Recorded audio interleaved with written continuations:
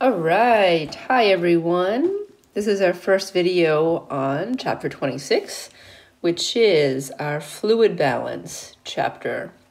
This is a perfect chapter to follow the urinary system, since we spend a lot of time in the urinary system talking about the kidney's role in regulating fluid balance. So obviously we can follow that up with a better, more descriptive discussion of fluid balance.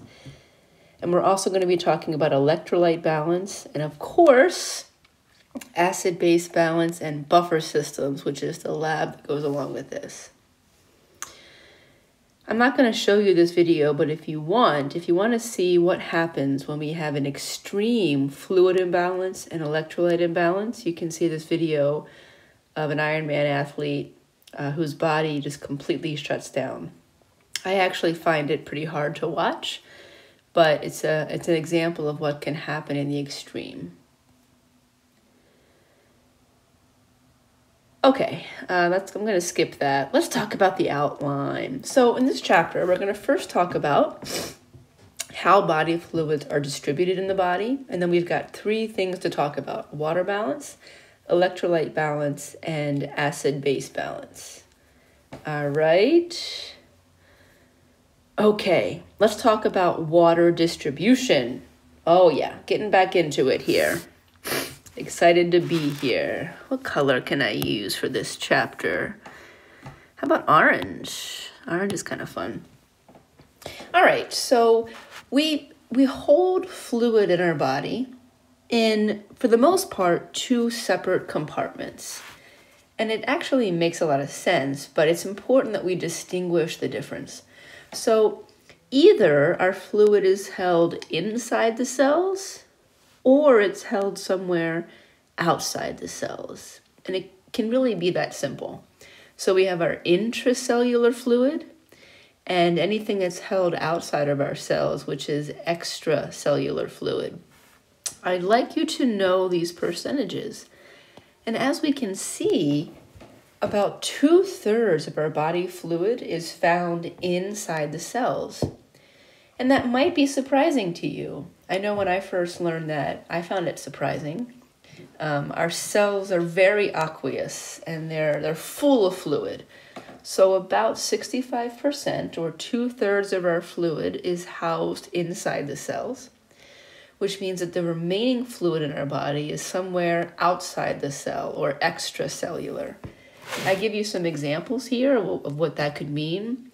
It could mean the fluid in the blood, because the fluid in the blood plasma is outside the cells. It isn't inside the red blood cells or white blood cells. Or it could be fluid that's in between the cells, interstitial, in between the cells or the tissues.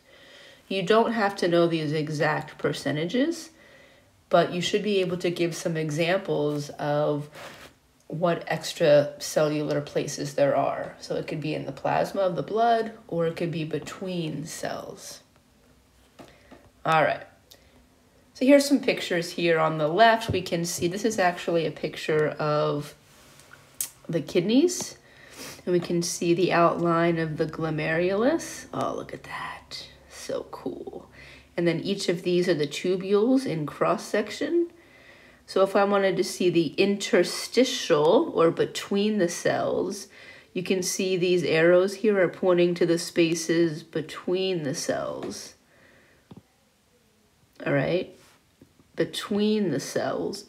Another example of extracellular fluid is in the plasma. So not inside the cells, but the plasma. What I do want to point out here is in the extracellular fluid, this is where we find most of our body's sodium. Extracellular. You may remember, particularly if you had me for A&P1, we talked about nerve impulses, the action potential, if we drew the neuron, and we talked about how to generate a nerve impulse, which is an electrical current. We talked about the flow of ions, and indeed we said there's more sodium outside the cell. And what we're going to see on the next slide is we tend to find more potassium inside the cell. Okay, so we tend to find a higher amount of sodium in the extracellular fluid. And that means that we tend to find a higher amount of potassium in the intracellular fluid. All the rest here is extra. But I just want to point out we tend to have more sodium outside the cells in the extracellular fluid and more potassium inside the cells. Now, our first discussion is going to be water balance. So remember, we'll talk about water balance, we'll talk about electrolyte balance, and lastly, we'll talk about acid-base balance. Okay, I just paused for a drink, I'm sorry. Okay, so let's talk about water balance. We know that water, like everything else in our body, is constantly moving. So water constantly diffuses, mostly, into and out of the cells. And that's what this picture is trying to show you. We've got water moving all the time. Water can move from the digestive tract into the bloodstream as we absorb nutrients. We can absorb water from the bloodstream into the cells or into the extracellular fluid. So water is constantly moving between these intracellular compartments and the extracellular compartments. And what we're going to find next is, along with this movement of water, we also have a lot of movement of electrolytes. And that's why we'll talk about electrolyte balance next. But first, water balance. So we know water is always moving into and out of the cells. So let's talk about ways in which we take on water in our body and ways in which we get rid of water. And I'm going to move ahead because I like this picture. If we take a broad view, let me go back to the black color. If you take a broad view, water balance is all about bringing in as much water into our body as we release. So we want to maintain the same fluid volume inside our body, right? So let's say that we have, I don't know, 7 liters of water in our body. You want to make sure that you always have about 7 liters of water in your body. But remember, we're constantly going to be losing water. We lose water through urine. We lose water through sweat. Even in the air that we exhale, there's some moisture and some water droplets. So it's a balance. So make sure you review the ways in which our body takes on water and the ways in which our body gets rid of water. And then make sure you have an idea about the proportions. So let's look at water intake. What are ways in which our body brings in or produces water? Obviously, the biggest way that we bring in water is through drinking. You don't have to know the exact mils, average mils for an adult, but just know that what is the primary way that we can bring in water, or the way in which we can bring in the most water? Drink. That's why it's so important to drink. For all the water that you lose, you got to rehydrate. And the easiest way and the best way to do that is to drink your water. We also bring in some water through food. Obviously not as much as drink, but there's water in food. Certain foods have a very high water content.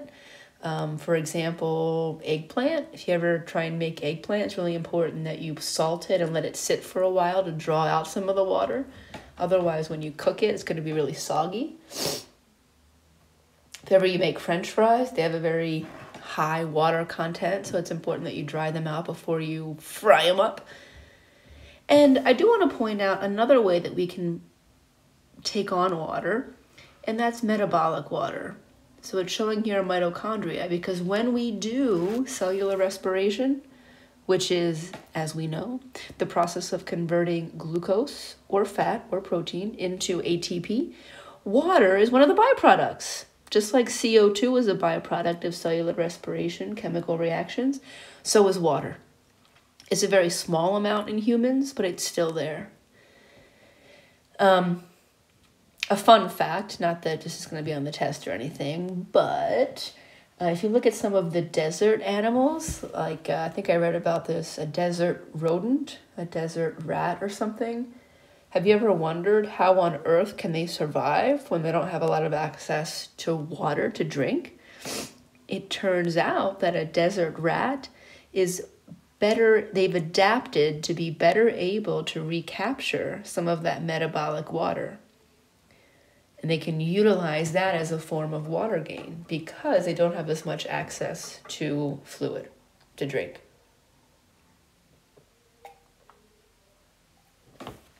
Okay, more to drink. I'm thirsty this morning. All this talk about drinking. Also, make sure you review ways in which we get rid of water. And of course, the idea is to make this equal. The biggest means that we release fluid is through urine, which we talked about last chapter.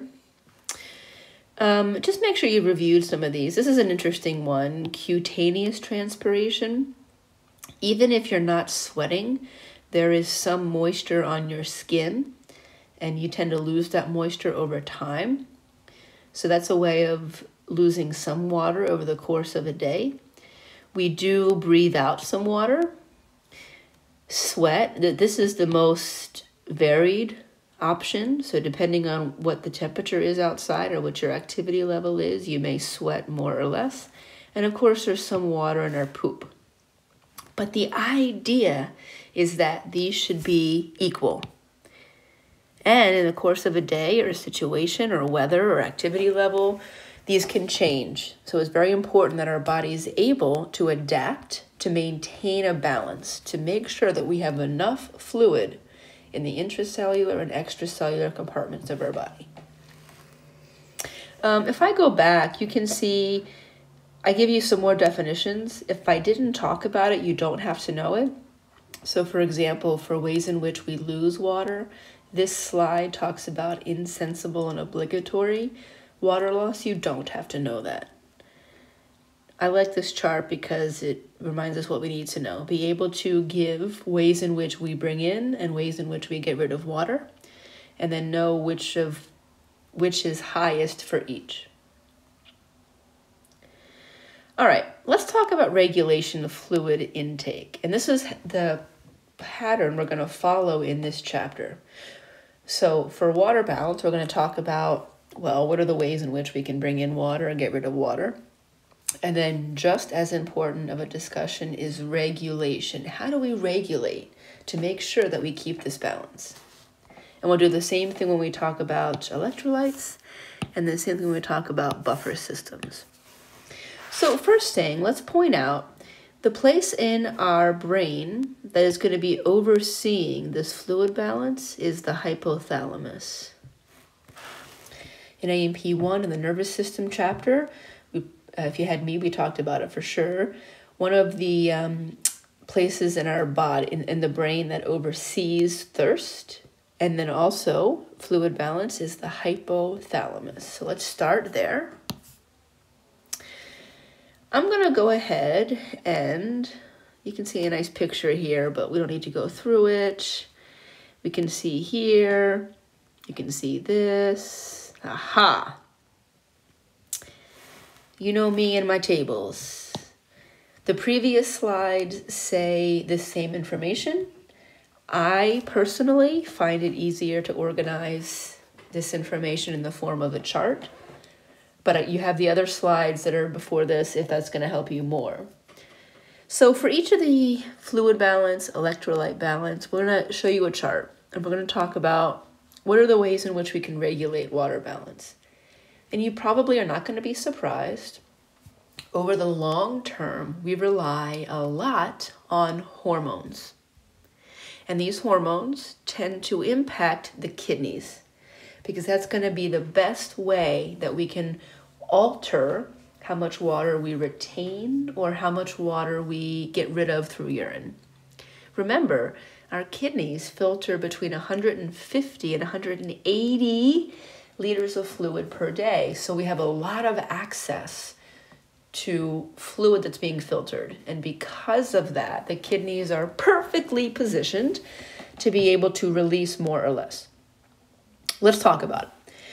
Our two primary hormones that we've already heard of. That's the joy of this class. We're building a foundation. All right, are aldosterone and antidiuretic hormone. We rely on these, and they both act on the kidneys.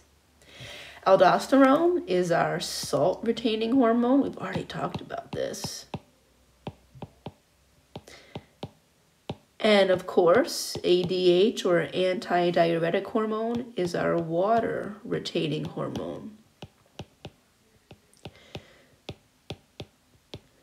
So I've given you the example of what happens if there is a drop in water in the body. That's a more common scenario. So if we have a drop in water, we don't have enough water, maybe we sweat out too much, maybe we didn't drink enough, maybe it's just really hot out, maybe our body's trying to fight a fever or trying to fight some kind of infection, so we're overactive in our chemical reactions. So we've been utilizing a lot of water.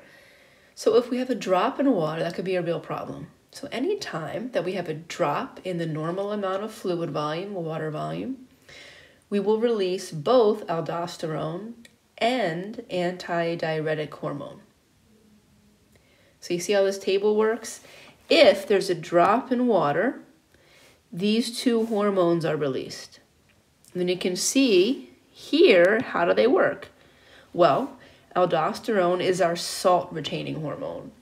And if I have, if in my kidneys, I tell my kidneys to reabsorb more salt, they're also going to reabsorb more water because water follows salt. So by a release of aldosterone, goes to our kidneys, tells our kidneys in those tubules to reabsorb more salt. And because water follows salt, we're also going to be reabsorbing more water. So by reabsorbing more water, we're retaining more water and releasing less water through urine. ADH is released, also goes to the kidneys, and tells our kidneys to retain more water. So it's like a double whammy.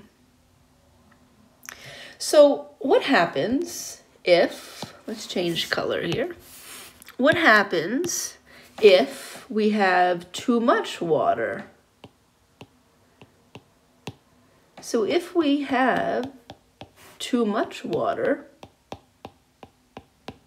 then we'll just inhibit these. So oftentimes we really don't need a separate set of hormones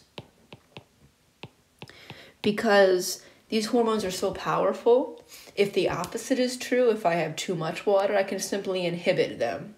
And by inhibiting them, I'm not retaining as much salt and water, and I'm peeing out more fluid through urine.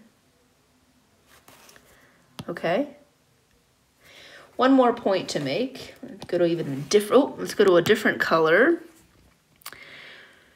You don't have to know these now, but I want to just point you in that direction. Our next chapter is going to be the endocrine chapter. And in the endocrine chapter, we're going to be talking about these hormones more specifically. So we're going to be filling in more information. For example, we're going to find out that aldosterone is released from the adrenal glands that sit atop the kidneys. ADH is released from the pituitary gland. And then we're going to talk about what types of hormones these are. Okay? These are amino acid derivative hormones, and we'll talk about how they actually work. You don't need to know this information for now. But next chapter, we're going to fill in that information, which is pretty incredible that we have these hormones that we produce in the brain, in the terms of ADH, released in the brain, goes all the way to the kidneys. Pretty phenomenal. Okay. All right, so that's really, we're going to try and keep it as simple as we can. So we talked about where fluid is stored in our body, either intracellularly or extracellularly. we talked about ways in which we bring in water and ways in which we release water. And then we talked about regulation. And of course, we focused mostly on the long-term regulation of fluid balance vis-a-vis the release of hormones, aldosterone, ADH, which act on the kidneys. Okay. Let's switch gears now and talk about electrolyte balance, because as we said, with the movement of water, we have certain electrolytes or ions moving right along with the water, and we both are important and necessary. Okay, let's first talk about what on earth electrolytes are.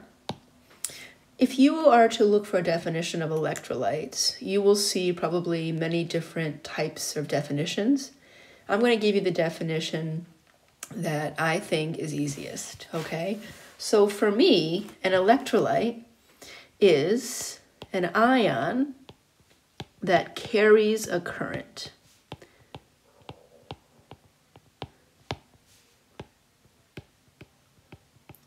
So this is how we're going to define electrolyte for our discussion. An electrolyte is an ion that carries a current. Let's think back to ion. What is an ion? An ion is a charged particle. So if you see anything with a plus or a minus sign after it, that is telling you that it's a charged particle or an ion. Not every ion, though, has this added capability of carrying a current, meaning that when we move these ions between cell membranes, it can affect the electricity. Potassium, chloride, hydrogen, sodium, magnesium. These are all examples, even calcium, can't forget calcium. These are examples of ions. We know they're ions because they have a plus or a minus sign after them. These are examples of ions that carry a current. They're charged particles that have this added capability of carrying a current. Let me give you some examples of ions that are not able to carry a current. Iron. Iron is an example of an ion. It's an ion because it has a negative sign, so it's a charged particle. But this is an ion that is not an electrolyte. It doesn't have an added capability of carrying a current. So not every ion, not every charged particle is able to carry a current. But many ions or charged particles do have that capability. All right. Okay, let's go back to the blue. These electrolytes, these ions that have the capability of carrying a current when they flow in a certain direction, they have so many functions. And I'm going to lay out some of the functions here. Let me just look ahead for 1 minute to make sure I'm not going to repeat myself. Okay. Let's center this and then let's get to work. What are some of the important functions of these electrolytes? Electrolytes affect or function in water content and distribution. In other words, fluid distribution. So we just talked about that. We talked about how we have water inside the cells, and we should have about 65% of our fluid in the body inside the cells. And then we have water outside the cells. About 35% of our water is housed in the extracellular space. Well, ions that carry a current, i.e. electrolytes, play a really big role in helping us maintain that fluid distribution, making sure that we have the right amount of fluid inside the cell versus outside the cell. Electrolytes also play a role in cell membrane potential. Do you remember we talked about every cell at rest. Here's a neuron, right? Every cell at rest has a negative charge on the inside compared to a positive charge on the outside, right near the membrane. How did we get to have that difference in charge? Because of the movement of electrolytes. It's possible for us to have inside of the cell be more negative compared to the outside of the cell because of movement of potassium and sodium. Sodium flows in, potassium flows out. Potassium flows out much faster than sodium flows in, resulting in a relative negative charge on the inside compared to the outside. It is only possible to have that difference in charge, or that cell membrane potential, that potential energy, is only possible to have that difference in charge because of the movement of electrolytes. And because electrolytes function in creating and maintaining that cell membrane potential or difference in charge, these electrolytes are also important in generating nerve impulses. Because the next step from this resting membrane potential is to open sodium channels, so sodium rushes in, and we have a depolarization where the inside becomes positive for a moment relative to the outside, and we can generate a spark of electricity. And if we continue that spark of electricity along a membrane, that is what a nerve impulse is. But a nerve impulse is only possible because of the movement of electrolytes. And we also rely on electrolytes for muscle contraction. If we're going to have a muscle contraction, aside from needing a nerve impulse going into that muscle, which we just talked about, so we need electrolytes for that, but we also rely a lot on the binding of calcium to actin in the which is a myofilament deep in the muscle.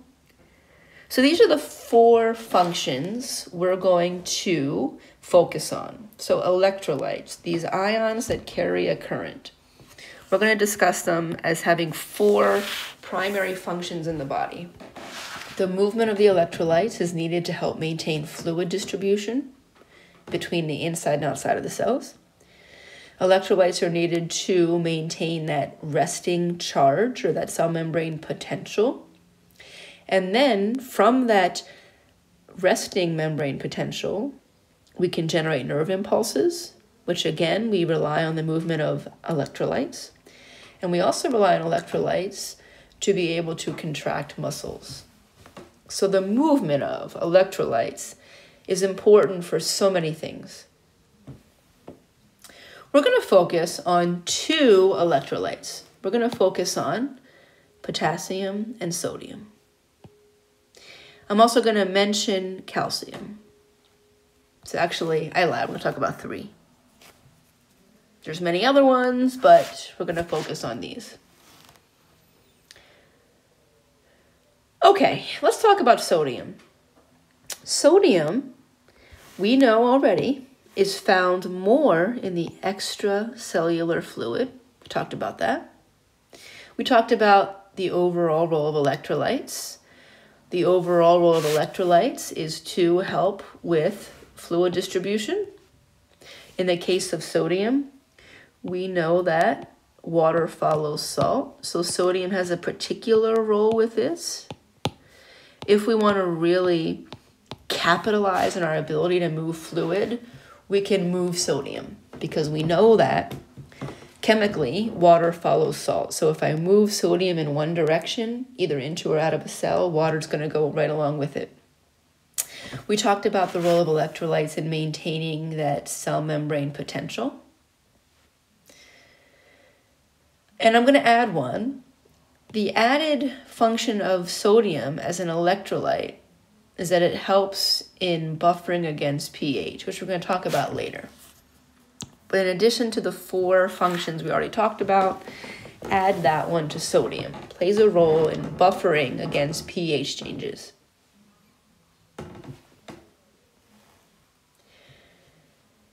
In terms of sodium homeostasis, overall, it's very important. In the United States, however, having a sodium deficiency is rare. We tend to have a lot of salt in our foods, so we don't so much have a problem with sodium deficiency. We probably have more of a stress in asking our body to get rid of excess. But just like we did before, even though I have information on the slides, I'm going to move towards a chart. So all this information we're going to summarize in this chart. So see if you can follow along with me. I may go back to these previous slides to point out some information, but really, I don't know, I find that this summarizes things well. So what's the first thing I would start with? Well, we're going to be talking about 3 hormones. 2 of them we already know. We know antidiuretic hormone. Antidiuretic hormone is our water retaining hormone. We already know aldosterone. Aldosterone is our salt retaining hormone.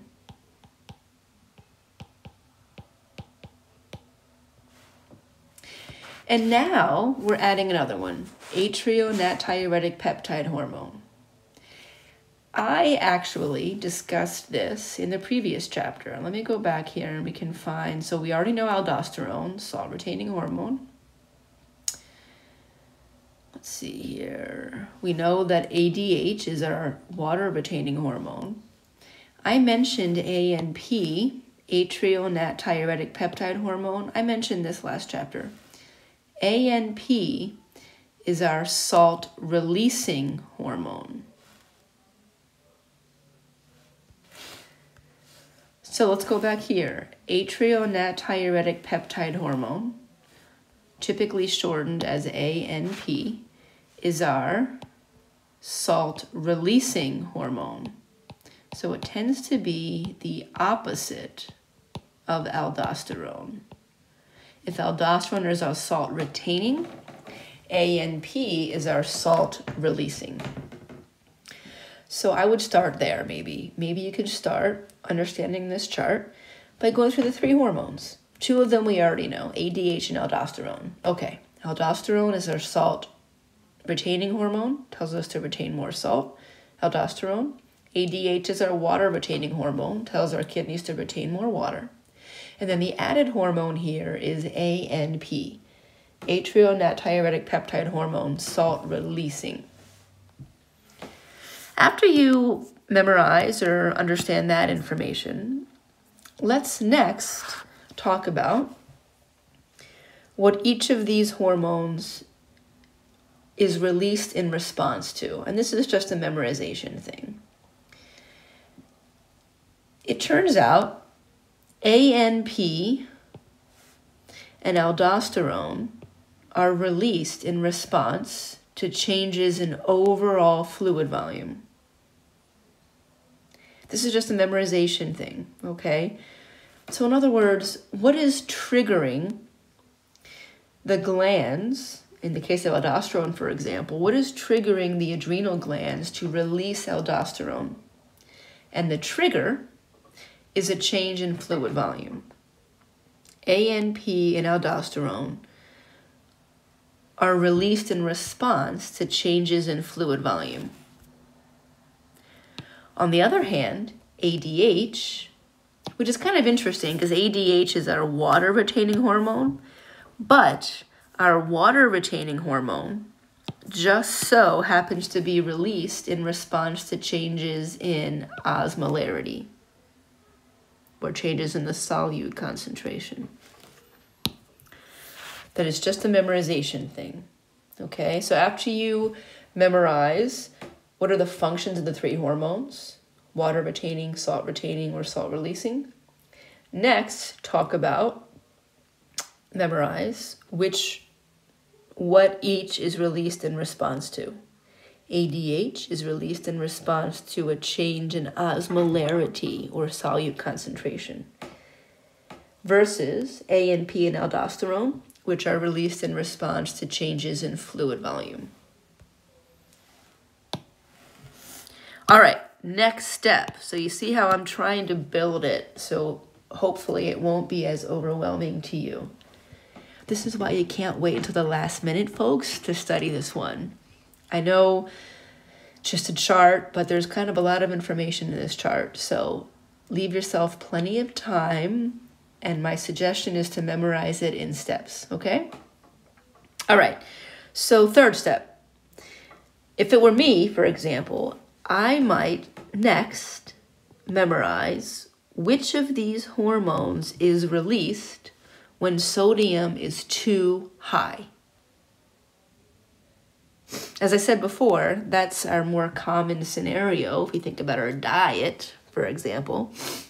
But I would think, what are the two hormones, or what hormones are released when our sodium concentration in the extracellular fluid, because that's where we find more of it, what are the two hormones released when sodium is too high?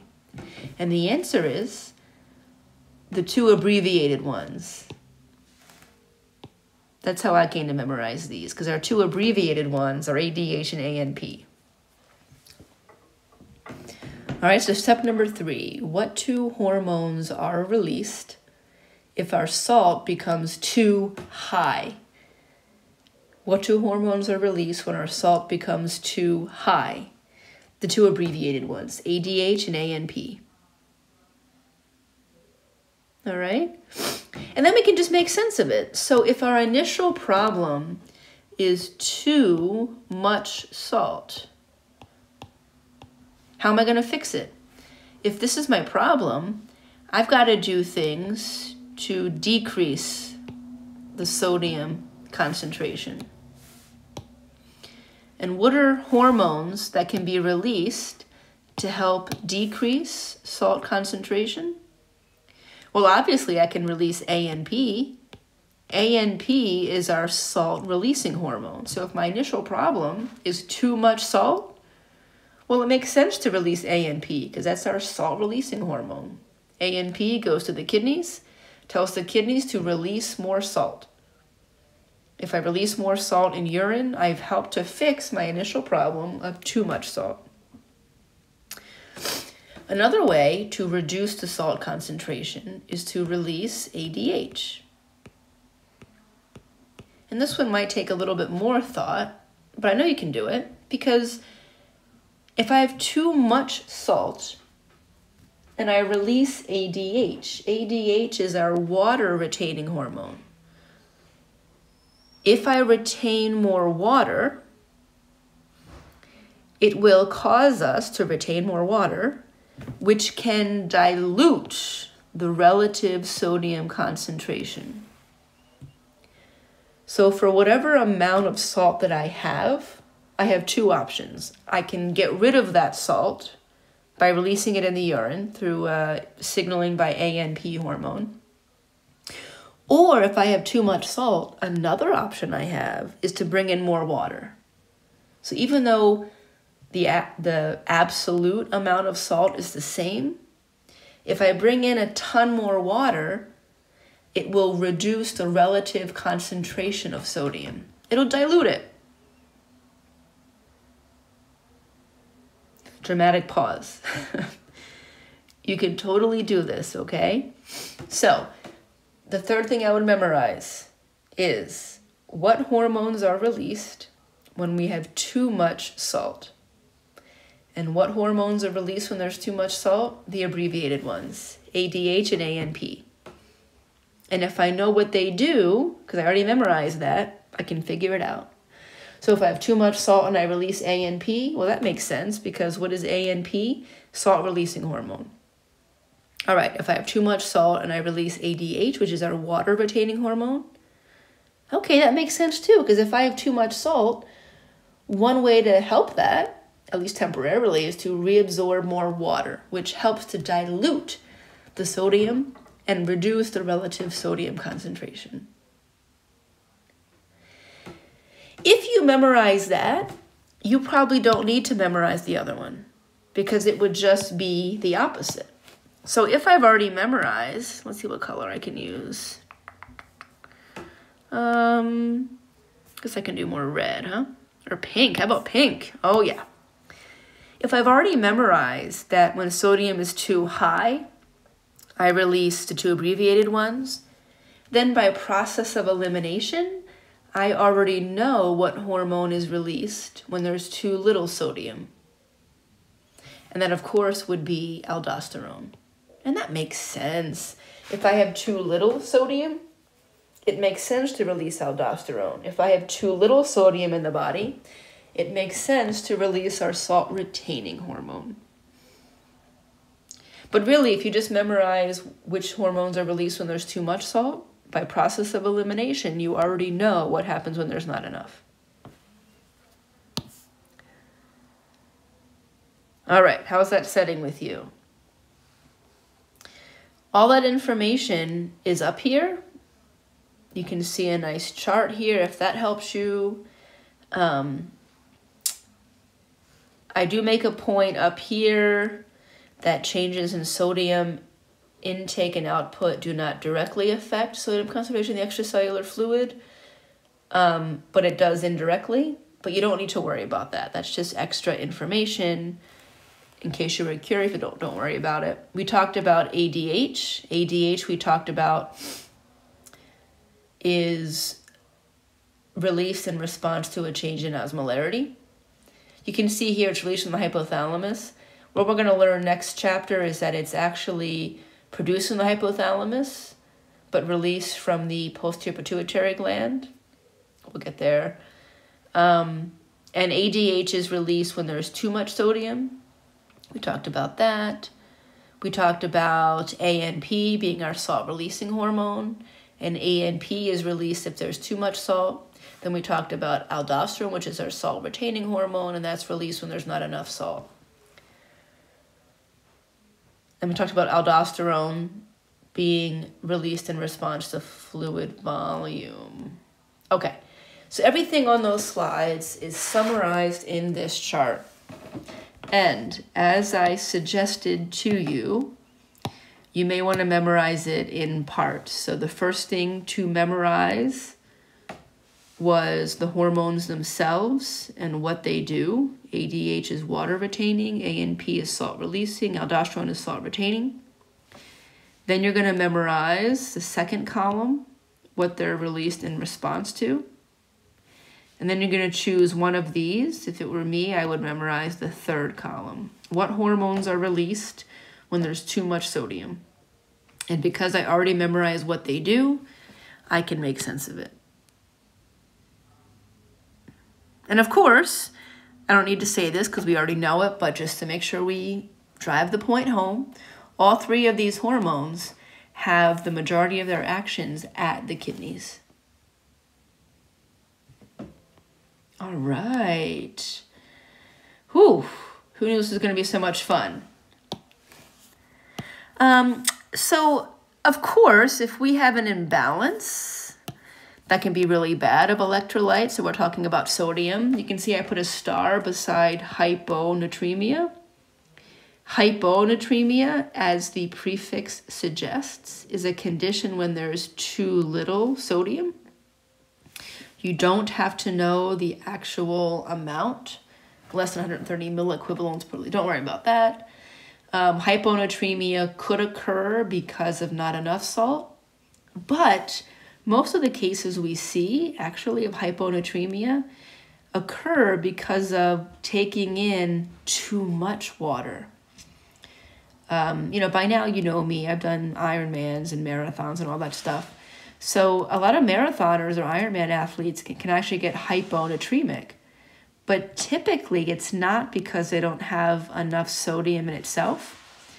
It tends to be because they drink too much water. And by drinking too much water, it lowers the relative sodium concentration, or it dilutes the sodium. Have a look at some of the symptoms of hyponatremia. Check this out. So we're talking about hyponatremia, a condition of not having enough salt. Look at some of the signs and symptoms. central nervous system dysfunction. How could that be? I'll tell you how it can be. We remember our nerve cell, our neuron. We have more sodium outside the cell, more potassium inside the cell. At rest, inside of the cell is negative compared to the outside. If I want to generate a nerve impulse, oh, let me change color here. Let's go with green. I like these two colors together. Actually, navy, because I'm a University of Illinois graduate, so we'll do the Illini colors. This is how it should be, and in order to make a nerve impulse, we open sodium channels to rush in to depolarize the membrane, turn it positive for a period of time, and then generate an electrical current that goes down the axon. In order to do that, we need sodium in the extracellular fluid. So if I don't have enough sodium in the extracellular fluid, then I'm not able to have enough sodium to rush in the neuron to depolarize it. So you can have a problem making a nerve impulse. Oh, so cool. Okay, so we talked about salt. Now we're going to come back around and talk about potassium. Okay, so we already talked about potassium. We said that it was found in higher amounts inside the cells. And we're going to talk about its functions being the same as sodium. So we talked about, I'm just going to write them down at the bottom. What were the 4 functions we talked about for electrolytes? Well, for potassium in particular, it plays a role in fluid balance, just like salt did. It plays a role in fluid balance. It plays a role in that membrane potential, making sure that we have a resting charge or potential energy at rest. Because when we have that membrane potential, then we can make a nerve impulse. So we'll focus on those 3. Even though we talked about sodium more with a nerve impulse, it's just as important to have potassium moving where it needs to be. So in actuality, to generate a nerve impulse, we got to have sodium moving in one direction and potassium moving in the other direction. And with both moving where they should be, we can properly generate a nerve impulse. What we're going to find is that potassium and sodium tend to be in opposites. So wherever there's a lot of sodium, so for example, if I'm looking at the extracellular fluid, we have a lot of sodium. Wherever we have a lot of sodium, we tend to have low amounts of potassium. So they work in opposites. What about the intracellular fluid? We know that the intracellular fluid has a lot of potassium. But guess what? Wherever I have a lot of potassium, I have lower amounts of sodium. So, suffice it to say, potassium and sodium tend to be distributed in opposite. If in a given area you have a lot of sodium, you're going to have low amounts of potassium under normal circumstances. If in a given location you have a lot of potassium, we're going to have less sodium. So guess what? Knowing this, it is the same chart. Follow me here. It's the same chart. It's just that in the column where I say there's high sodium, there's low potassium. In the column where we previously said low sodium, now there's high potassium. So you really don't have to memorize this again. Let's think back to what we learned in the sodium chart. In the sodium chart, because it's the same 3 hormones, so you already memorized ADH, AMP, aldosterone. We already memorized what they respond to. And we talked about what 2 hormones are released when there's too much salt. when there's too much salt, what two hormones were released? The abbreviated ones, ADH and ANP. So if I memorized what two hormones were released when there was too much salt, then I've already memorized what two hormones are released when there's not enough potassium. So I just substitute in, okay, these hormones were released when there's too much salt. And that means that these hormones are also released when there's not enough potassium. On the other hand, we memorized process of elimination. What hormone is released when there's not enough salt? Aldosterone. Which means that if aldosterone is released when there's not enough salt, aldosterone is released when there's too much potassium.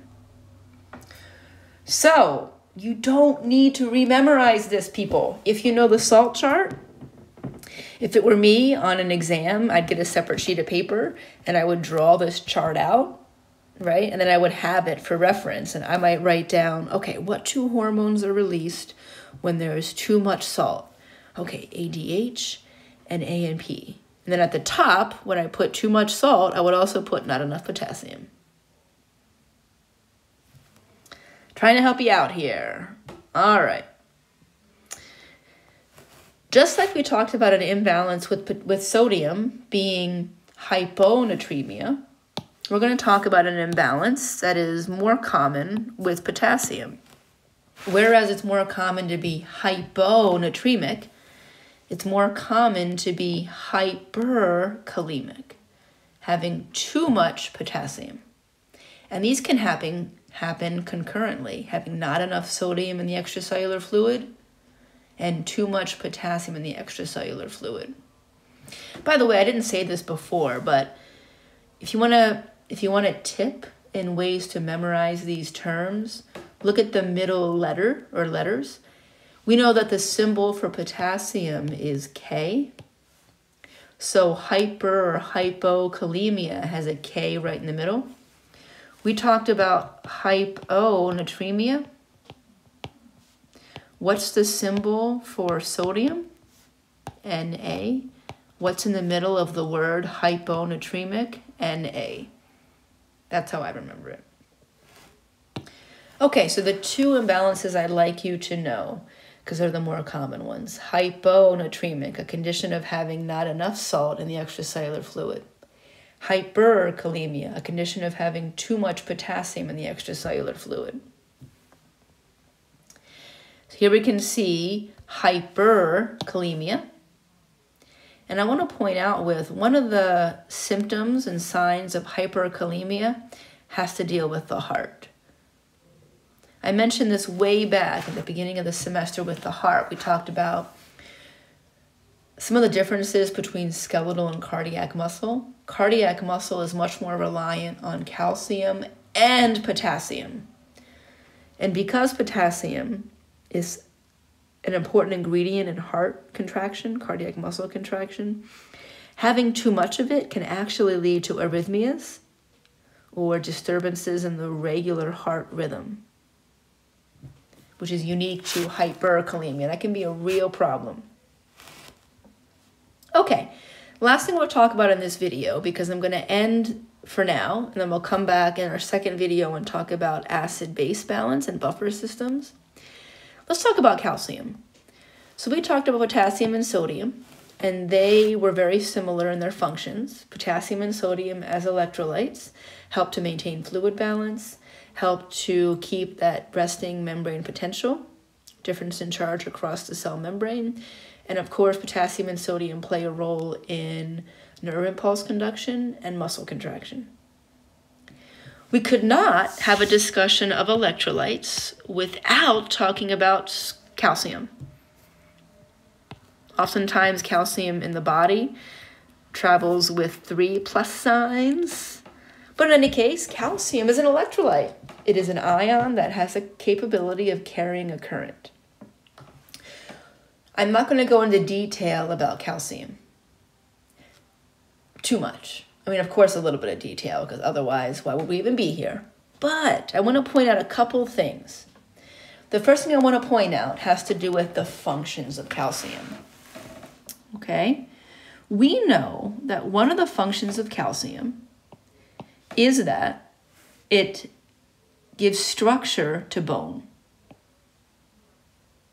So we know one of the functions of calcium is that it gives structure to bone.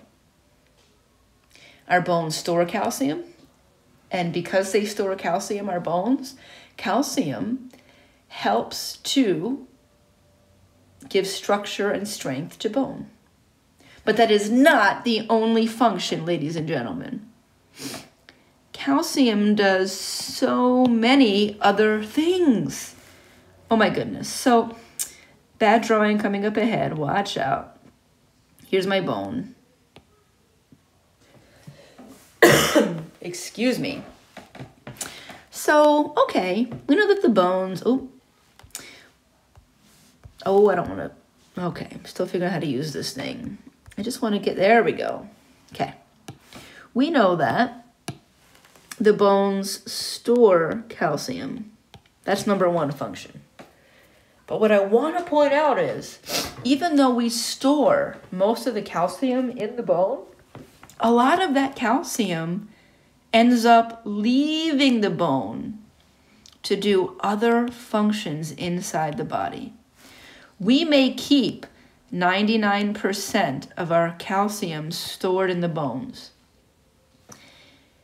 And at a given point in time, about 1% of our body's calcium is circulating in the bloodstream.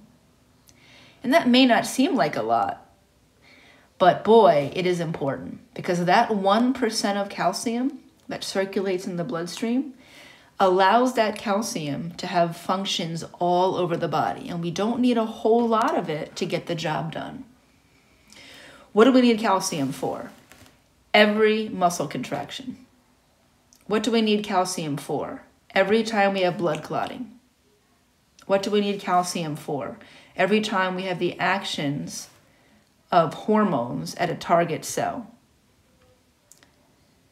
Calcium does so much. Think about blood clotting. Think about muscle contraction. Every single muscle contracting, skeletal, cardiac, and smooth, needs calcium. Every time we have a hormone interacting with a target cell, needs calcium. So sometimes I think people get caught in a trap of only thinking about calcium as functioning in the bones. And you can see why. That's what we hear most. Calcium, strong bones, strong teeth. Okay. But what I want to get across to you is that, yes, that's an important function. Calcium gives structure to bone. But that is not the only important function of calcium. A small percentage of that calcium is constantly circulating in the blood. And as it does, calcium is needed for a whole lot of things. Every muscle contraction, every time we have blood clotting, every time we have a hormone interacting with a target cell. Okay, I think I've beaten that point to the ground, I hope. Okay, let's talk about calcium Oh, you know what? I'm ahead of myself. We're going to talk about calcium homeostasis more in the endocrine system. It is your lucky day.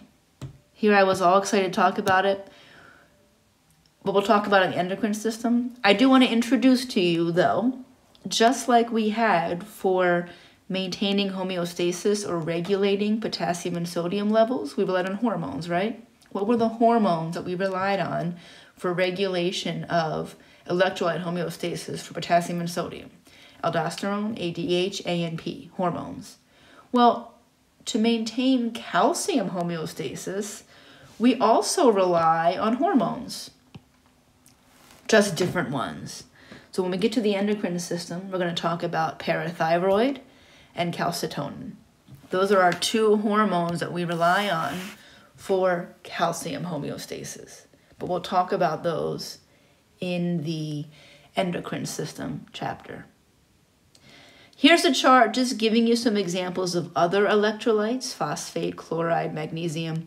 You only have to know what we've talked about. But there are many other electrolytes that we rely on for many important things. Okay, We're going to end this video here, and then we'll pick up the second part of this chapter when we talk about acid-base balance.